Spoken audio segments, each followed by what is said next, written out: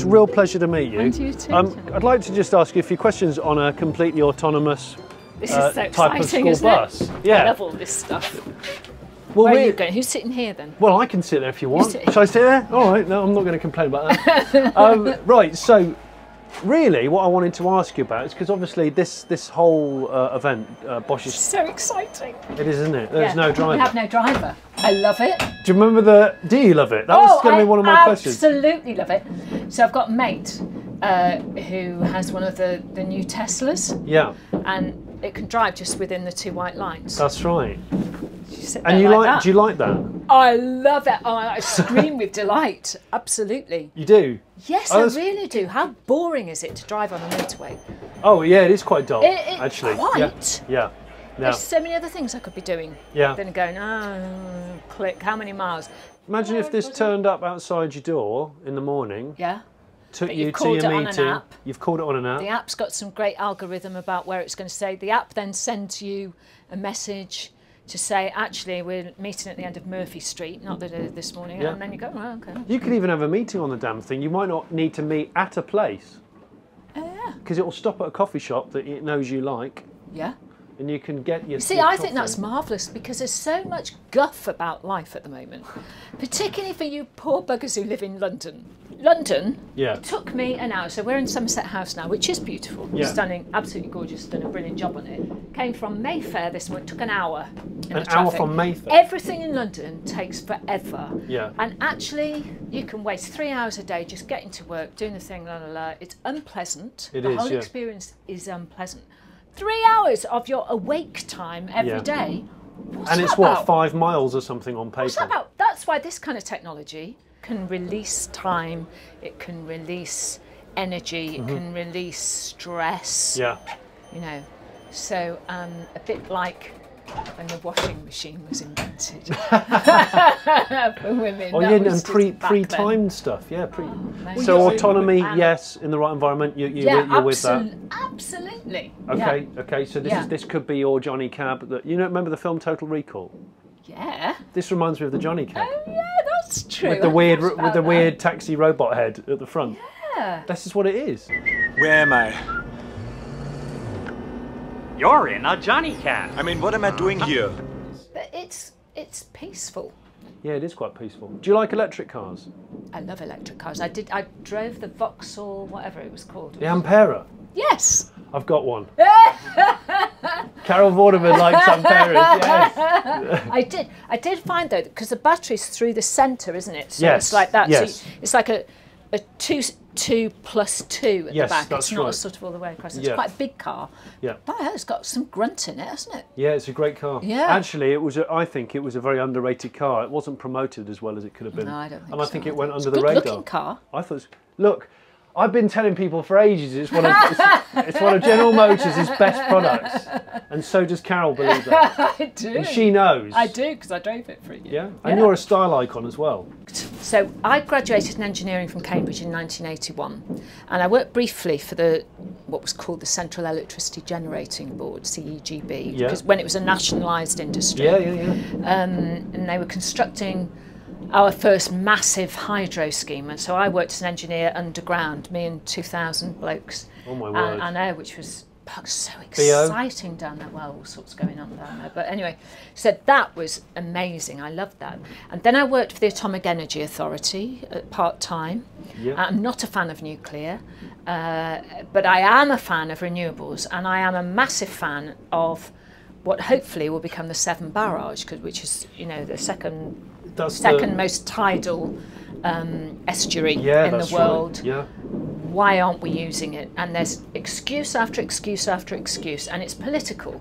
It's got nothing to do with energy efficiency or anything. So instead, we're building all these blooming nuclear power stations like Hinkley C, hundreds of miles around the country, across beautiful landscapes of massive pylons. They won't put it under the water. All this technology is available, and they won't do it. So, and equally, the ones that we're building, the new nuclear stations, are yet to be proved.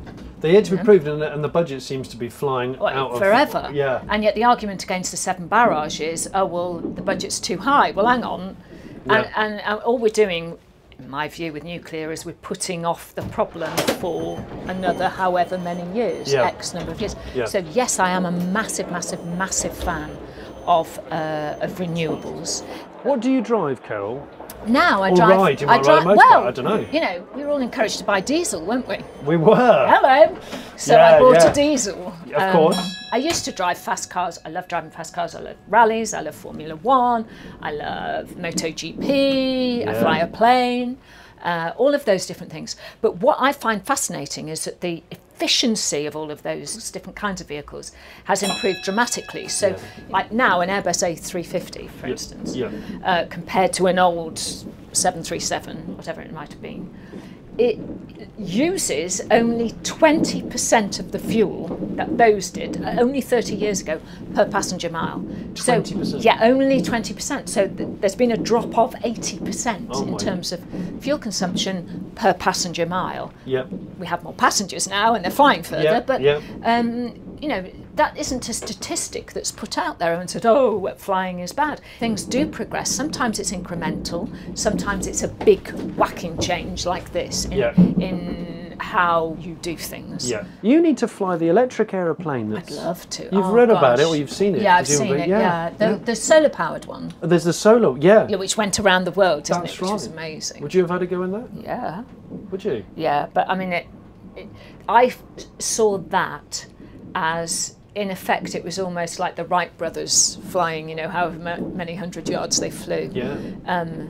And then in another 30 years or 40 years, because it's been proven that it can do it, the technologies improve, the efficiency improves, and you know, that will come, as it should come. Absolutely, absolutely. That is one of my predictions, is that city centres will become silent. If you want to invest in a house, buy one next to a road, because they're cheaper.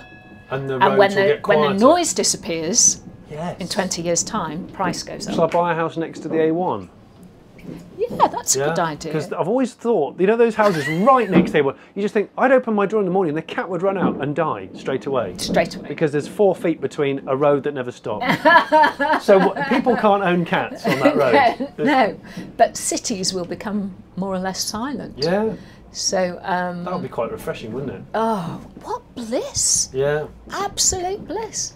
So something like this, fantastic. Just in a city centre, you know, doing the rounds. I mean, I cycle in Bristol. I tend not to use my car. Do you have an e-bike, or have you tested an e-bike? I should have in Bristol on the blooming hills that we have. That's the thing, it's San Francisco of the Southwest. It is, isn't it? That's how I always see it. You certainly get rid of some calories there. You do? Yeah, you do. I didn't think we'd chat about so many subjects. I thought I'd have you for about 1 minute and we would talk exclusively about, I don't know, the importance of engineering. Well, but we kind of have. Well, we do, but it's in a practical way. And for me, it's about young people driving things forward, really. Because they're the ones who are going to live in this new world, this generation of, you know, from sort of 11 to 25 or 11 to whatever, that sort of age. They're not bound by the restrictions. I mean, I'm not saying they have the knowledge base, you know, they still need that, but they're not hindered by other thought processes that were put upon us as children. You know, well, you can't do that because it's never been done. You can't do this. You can't do that. You know, you had to think about society in a particular way. When I was growing up, you had to marry well. Do you know what I mean? So that you lived in a nice house and all of that. And that's not what governs things now. No, it was very, very conformist. Yes, it was. Yeah, it was. Particularly as a girl. You know, that was, my mother tried to get me married off on my 18th birthday. Really? Yeah. She learned. I'm trying to think. I can't actually remember what I did on my 18th birthday. There's a queue for the pod. Yeah, well, we better get off the autonomous school bus. Thank you so much, Carol. It's been really good to talk to you. Thank you. And you too.